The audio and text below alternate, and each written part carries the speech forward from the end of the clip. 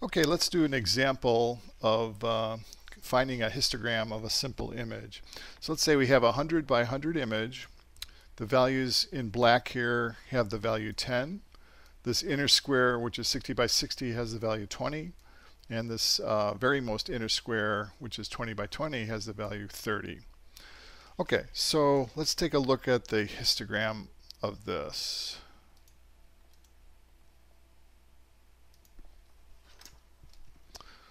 Okay, so I have my values of R. Let's say I go from 0 to, say, 255. And I want to find out what is the histogram. Okay, so I only have 3 values of R that have any non-zero counts. So I have a 10, a 20, and a 30. So all other counts of R have 0. So let's do the 30 first. So that little region of 20 by 20, 20 times 20 is 400. So I have 400 pixels with the value 30. The gray region, which is 60 by 60, so that is 3,600 pixels, except I have to subtract off the 400 that are inside there, so I actually only have 3,200 values that are a 20. The 100 by 100, that's 10,000, and I subtract off the 3,600, so I get a 6,400. So the sum of that equals 10,000, which it should, because it's a 100 by 100 image. Okay, so the probability function, I call it a PDF here, but it's probably better to call it a PMF, or probability mass function. So we simply divide by the total number of pixels, which is 10,000. So that means that the 6,400, R equals 10, has probability 0.64.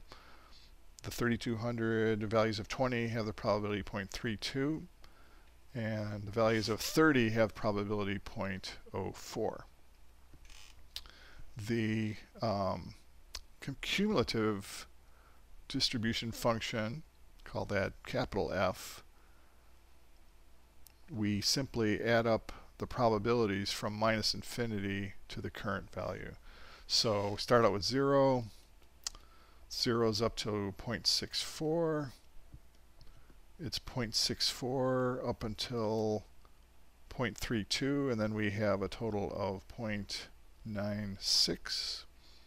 So it's 0.96 up until value 30, and we have a 1.0. Okay, then it retains a 1.0. Okay, the mean.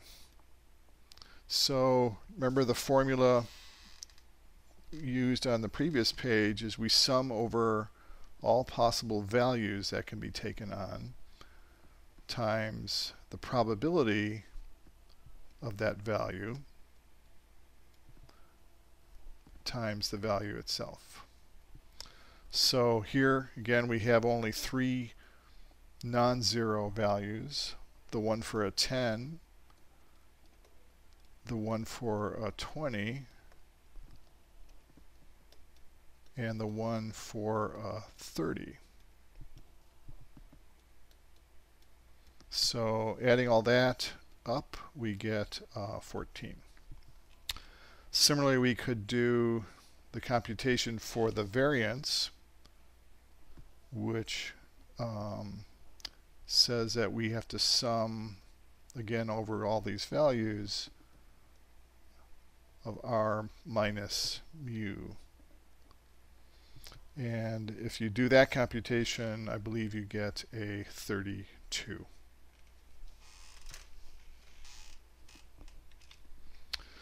Okay, so let's look at the use of histograms to enhance images with a technique called histogram equalization. If we have an image, whoops, that looks like this, where the histogram is bunched up in one region, that generally is a poor contrast image. If the histogram is spread out like this, that means we use all values of the output range and we have a better contrast image. So we want the histogram to be flat. And that process of doing that is called histogram equalization. So here's what we do. We let the histogram be H. So some value H of R. We divide by the total number of pixels to produce P. So this might look something like this.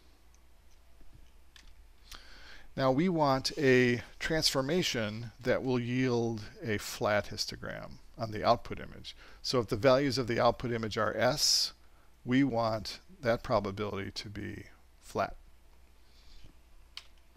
And we want to come up with a transformation function that maps R to S. Let's call it function T of R. And this function should be monotonically increasing. Okay. So in other words, we don't want reversals where a low value of R and a high value of R both map to the same value of S.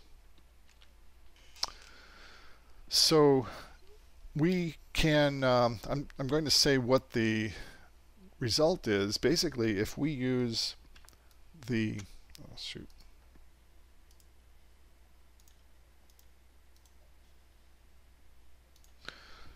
if we use the CDF of the input image as our transformation function, that will achieve that result. We do have to multiply by L minus 1, where that's the maximum value in the output image, because remember the CDF ranges from 0 to 1, whereas we want our output values to range from 0 to L minus 1. Okay, so just to see why that's true, let's look at this. So we're mapping R to S using some function. The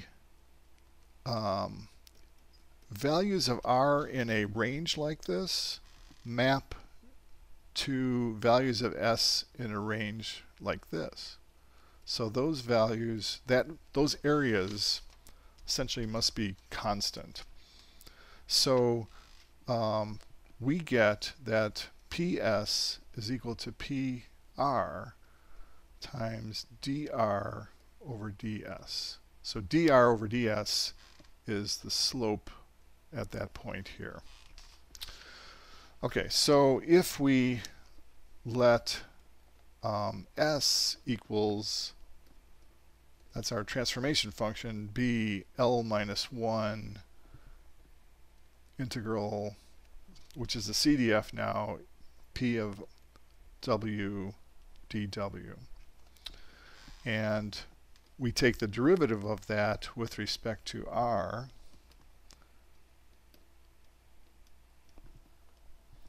We get, okay, so all of this, that's a constant there.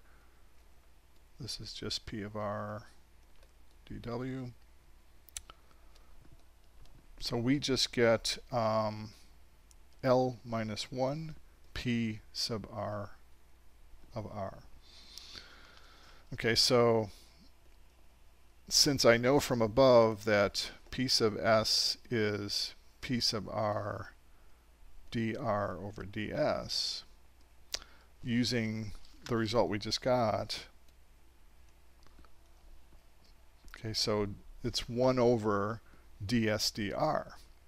Okay, so that's 1 over L minus 1 P sub R, which is just 1 over L minus 1. So what this is saying is the output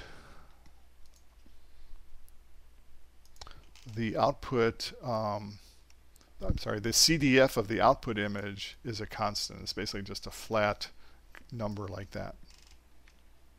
So some examples of histograms of poor contrast images and then the result of equalized images. You'll notice that the output histograms don't look flat, but that's because the bins here are not equally spaced. So we have widely spaced bins. There are only a few values in a bin here. If those had been spread out like these, then we would have gotten a flat histogram. Just a quick example to see what that looks like in MATLAB.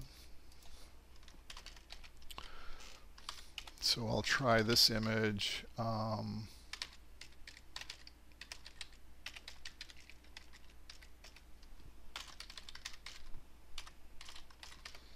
So this image looks pretty good. There's a lot of values of gray here. You can see that if I take the histogram of that. So these sort of mid-gray values probably represent the background here. Okay, so taking the histogram is MATLAB's function histeq, and I'll assign that to another image.